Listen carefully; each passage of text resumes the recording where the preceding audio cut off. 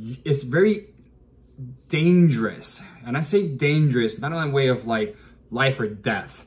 It's not good. It's not healthy to lose so much weight so fast, because if you do, you basically are gonna compromise your muscle tissue. If you starve yourself, if you're like, oh, I'm just gonna do an hour cardio every single day and starve myself, that's what works for me to lose weight. Guys, if you're shredding or you're building muscle, you have to do it slow and steady.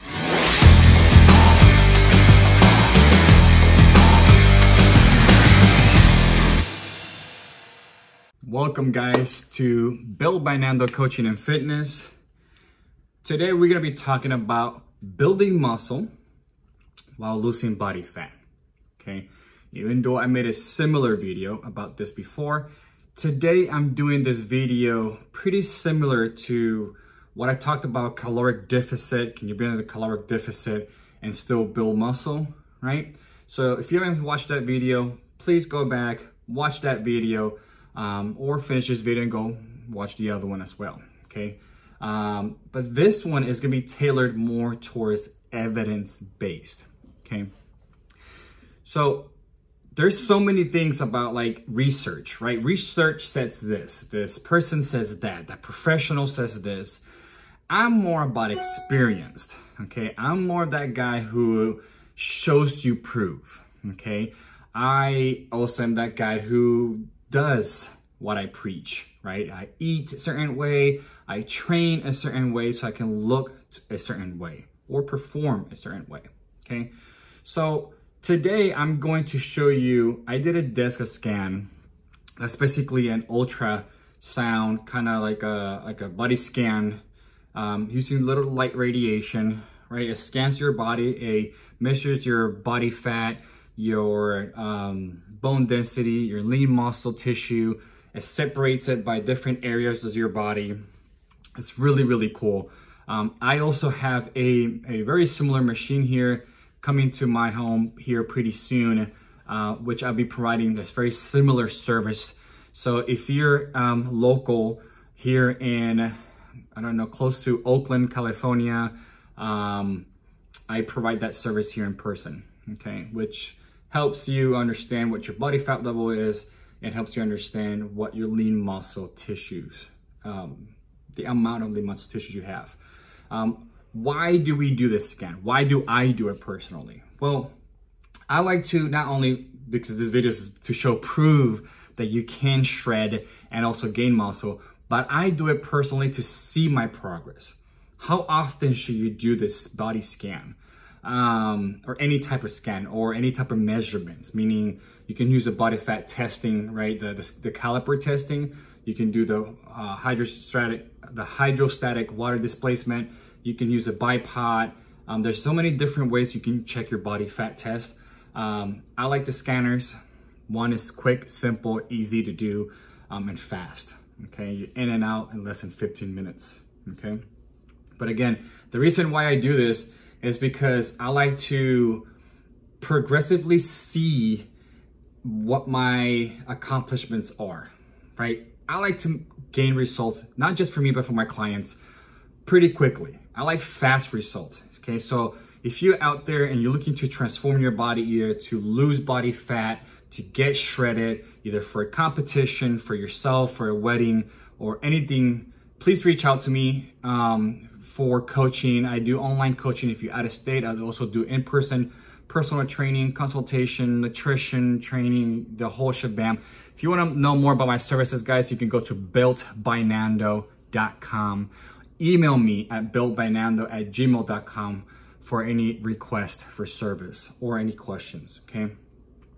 Again, the reasons why I do this is because progressively I want to see myself progress, right? I want to see myself, you know, continuously progress throughout the weeks.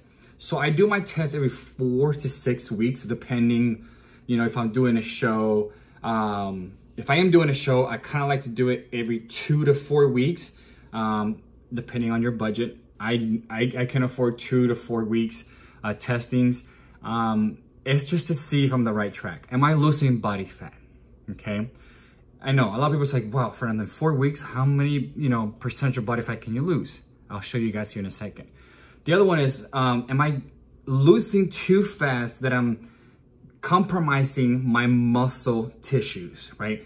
If you're in a very high deficit, guys, it's very dangerous. And I say dangerous, not in a way of like life or death. It's not good. It's not healthy to lose so much weight so fast, because if you do, you basically are gonna compromise your muscle tissue. If you starve yourself, if you're like, oh, I'm just gonna do an hour cardio every single day and starve myself, that's what works for me to lose weight. Guys, if you're shredding or you're building muscle, you have to do it slow and steady. Slow and steady wins the race. We all heard that before, right? So if you're trying to shred, but at the same time you're trying to tone, there's gotta be some sort of sweet spot that your body is okay with. Everybody's different. I can be in 1,000 calorie deficit and not lose muscle, while someone else can be in a 1,000 calorie deficit and they'll lose muscle very fast. Everybody's different. That has to do with also genetics. What are you eating? The quality of foods, the quality of your calories, okay? More to that. Now, can you shred and gain muscle? Yes. What I'm gonna show to you guys right here, it's proof of 4 weeks of me cutting.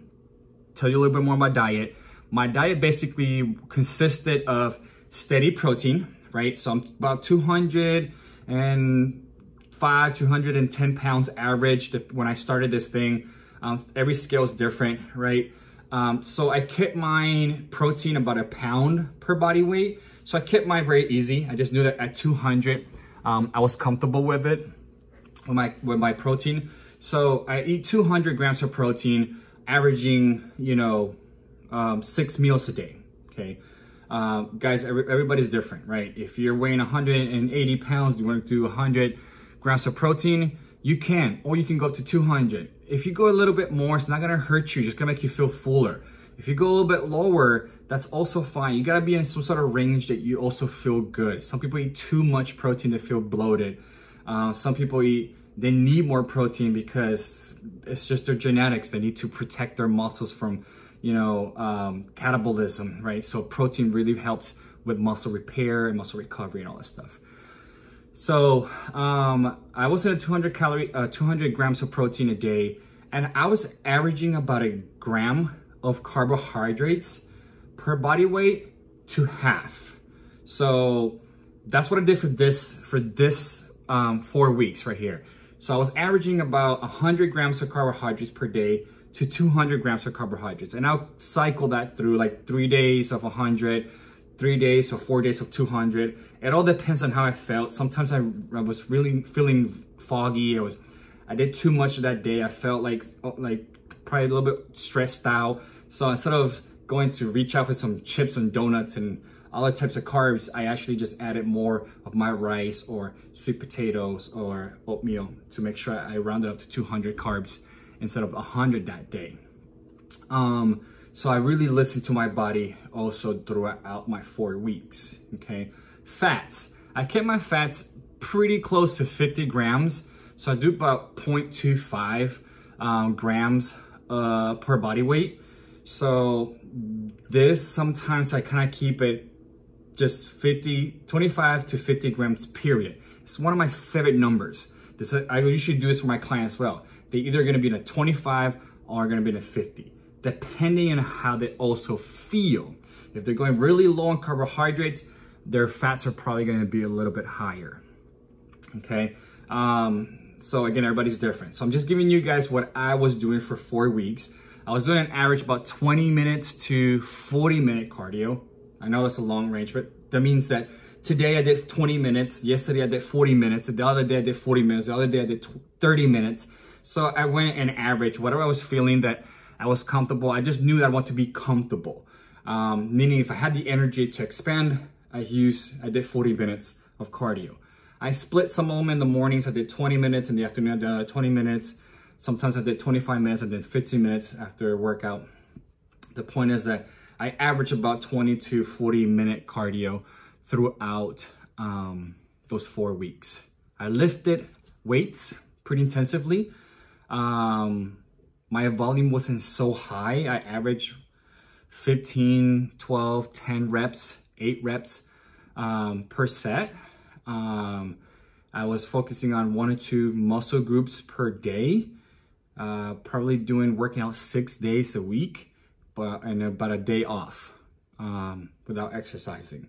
So that was kind of like my program, okay? That was just my basic program. I wanted to make sure that I was comfortable on what I was doing and to make sure that that would give me some results. Obviously, I had to weigh myself. I was, taking my pictures, progress pictures every single week. So there was a process through that.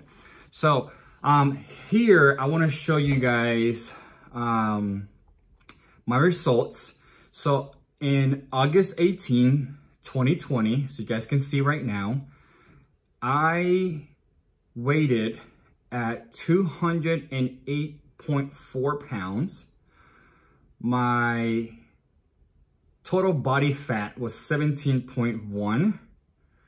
And then my fat tissue in pounds was 35 pounds. My lean muscle tissue was 162.2. Okay. If you guys are looking at this right here, this whole paper here, this whole report shows you guys kind of what it overall looks like. It gives me like separations between like what my total mass or my body fat on each arm, legs, trunk, my belly, my back, etc., and the total of it, okay? But let's go ahead and focus up here on the percentage of body fat and lean tissue mass, okay? So I wanted to drop weight, right? I wanted to drop not just the weight. I wasn't focused on weight. I was focused on muscle tissue to grow and body fat to drop, okay? So let's look again. Here in September 19, 2020, which is exactly about a month later, all right? This is both of them on a Saturday at the same time. I went around noon and a little over noon. I think it was at 1 o'clock or something like that. And as you can see, my total body fat, I lost 3% body fat. Okay, in 4 weeks, I lost 3% body fat. Now look at my total mass. I only dropped 1 pound, a little bit less, 0.8 pounds on this scale. Okay, and then if you look at my lean tissue, I gained 5.2 pounds of muscle in 4 weeks. Okay. So, 4 weeks, literally, I just showed you proof. In 4 weeks, I mean, I've been really strict with my diet, okay, really strict with my diet. And one thing I forgot to mention to you guys was also that I did have 1 cheat meal per week. I had In-N-Out in one of those weeks. The other one, I had like barbecue ribs with chicken. I mean, everything's just 1 meal, right? I don't over splur through the whole day. I still have my regular meals. I still worked out that day, excuse me. And, I have my cheat meal, okay? I don't have a cheat day, I have a cheat meal. Now, I drank water, I didn't drink soda, I didn't drink alcohol. I didn't overdo it, I didn't have like too many desserts. I just had a cheat meal just to kind of keep me sane, right? Like I need something besides my regular food that I eat. If you guys are asking what type of food that I ate, chicken, tilapia, salmon, lean ground turkey, lean ground beef, were my average protein, eggs, egg whites, protein shake, okay?